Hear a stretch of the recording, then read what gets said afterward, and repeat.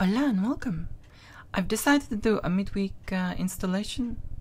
I've decided to do a midweek video about my installation of OS X on my recent ITX Hackintosh build. It's been a long freaking day. The installation of OS X on my recent ITX Hackintosh build using tools on Tony Mac x86's website, Multibeast and Multibeast.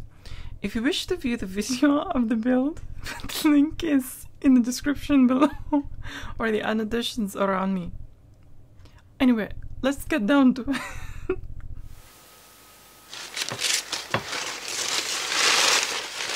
Okay, here we have the mini Hackintosh build, which I built about 2 months ago, roughly. You will remember it in the video, the last video to this part. Today, I am going to install OS X El Capitan on it. Now, while I plug this in, I will show you what has to be done with the USB flash drive before installation. Okay, what we need to do now is go to Tony Mac x86's website, go to the downloads, and download the latest Multibeast, which is 6.2, and also download Multibeast for your OS, which is, in this case, it's El Capitan. I have them here on my desktop. Let's just extract them.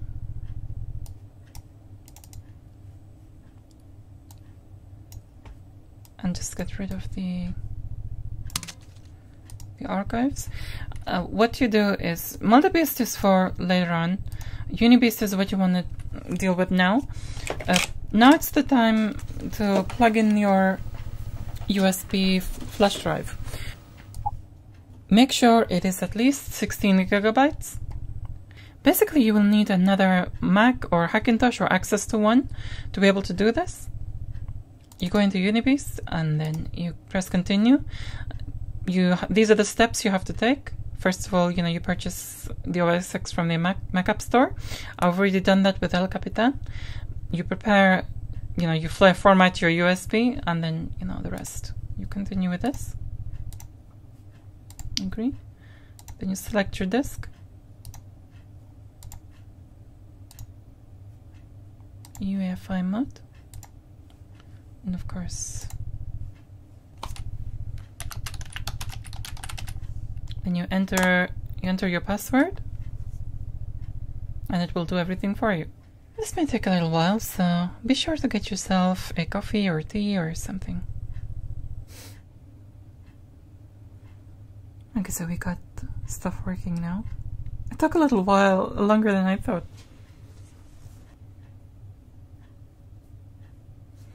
Okay, so it's done finally now. So you quit that, and you'll notice that it's created an EFI boot as well. Okay, go inside Multibeast and you copy this Multibeast El Capitan folder. You will need this later on once you've finally installed it. Now that we've done this, it's time to switch over to the other computer. Okay, we turn this thing on and we will get nothing because we need to turn it on the back. Okay, we turn this thing on and we get on the screen. Okay, what we need to actually do first here is plug in the USB and make sure you plug it into a USB 2 socket and not a USB 3. That's very important. Then you go into the BIOS. And okay, while you're in the BIOS, make sure you set the boot option, priority number 1, to your flash drive, the one you just put in. And also make sure that this Intel Virtualization Technology, or VTD, and VTD, they're both disabled. Because these two freaking caused me so much headache. It's like wondering what the heck is not working, and I had to kind of really dig around them to realize that these being enabled was the problem. These BIOS settings are all set for Hackintosh because this previously was a Hackintosh. By the way, this is the first time I'm installing El Capitan on this, so if there's any issues, we'll have to, I hope there's not, but if there is, I'll have to sort them out with you. Right, okay, so let's boot from Multibeast. Hopefully this will go smoothly. All this is going to do is take you to the OS X screen and install on this. Fantastic. It's coming up. I hope. Okay, good, great. When you're connecting things up, make sure you're connecting, you know, wired keyboard, wired mouse, all in USB 2 ports, just the minimal.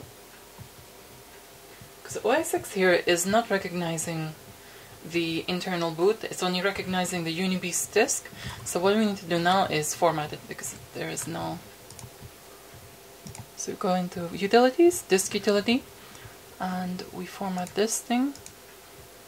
Okay, I think this new OS X El Capitan needs a GUID or GUID partition map. So let's erase that. Okay, that's done. Let's hope that it recognizes. Yes, it recognizes it now, because it needed that GUID thing. Okay, let's continue, and it should install.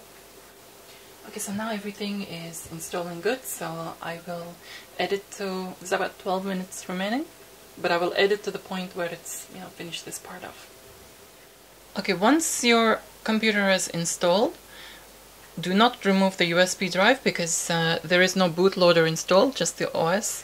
So you need to use the Unibeast drive bootloader, the Clover one, to access your HFS drive, which is your main, you know, drive in your computer where it's installed. And you need to complete the installation, and this is where the Multibeast comes in.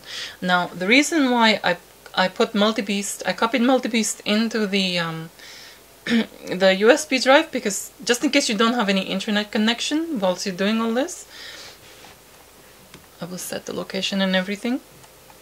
I wanna skip this part. I don't know how to do it. There used to be an option to skip this part. Now there is no option. Okay, I cannot skip this like I could last time. The last OS, I mean. Full name A, account name A, password A, and hint is first letter. Okay, I'm sure the person will change that later on. Send diagnostics, no. Will you just let me get to the freaking desktop? Okay, so we safely reached the desktop without any hassle whatsoever, thank goodness. So this install has worked very well.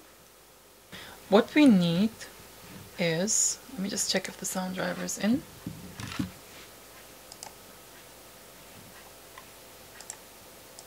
Okay, there's no devices. Okay, this is expected. What I need to do now is go to Multibeast. Now you can see why I installed Multibeast on this. I don't have internet connection, I don't have anything, so it's perfect here. I needed to download Multibeast. Okay, quick start. We go into drivers. In the audio, what you need to select is Realtek ALC892. Then you go into disk.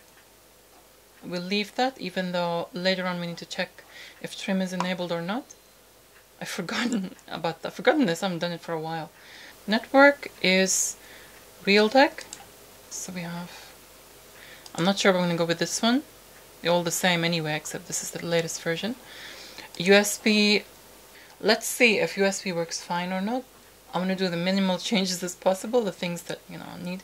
Bootloader, it's already set to Clover. UEFI boot mode, that's fine. Customize, okay, what do we do here? Okay, we go to build, and then we just do install. Agree, and your password, which is A.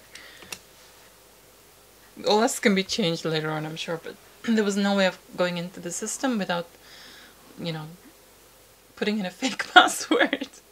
Oh, install succeeded. Fantastic. So we don't, I copied Multibeast over here, so we don't need to be dependent on this USB drive. Let's restart and take it off. Okay, once your computer is installed, pull the USB out. So let's see if it works. Okay, so we have a bootloader. Fantastic. Yep. Okay, so we have A. And let's have a look at the sound driver. Is it? Yes, sound driver is working. Fantastic. Okay, now let's test a USB 3 device. Just see if the USB 3 ports work. I'm gonna use my USB. Oops, I'm gonna use my USB 3 card reader. And when you put it into a USB port, oh, it works. It works.